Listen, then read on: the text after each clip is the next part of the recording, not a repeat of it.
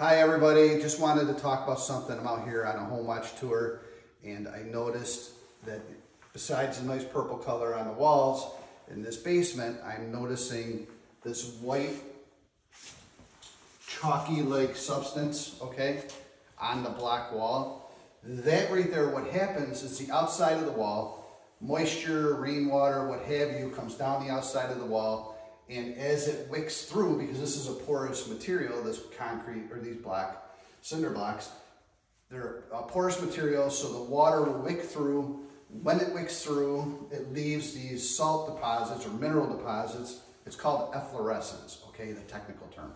So if you do see these things, what it is just basically moisture wicking through your basement wall. And then as it's drying up and so forth, it leaves these mineral deposits on your basement foundation wall. So you can actually see, if you look around the wall, you can see where it's happening.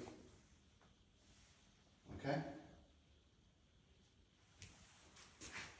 So I just wanted to show you that. It's efflorescence. Have a great day.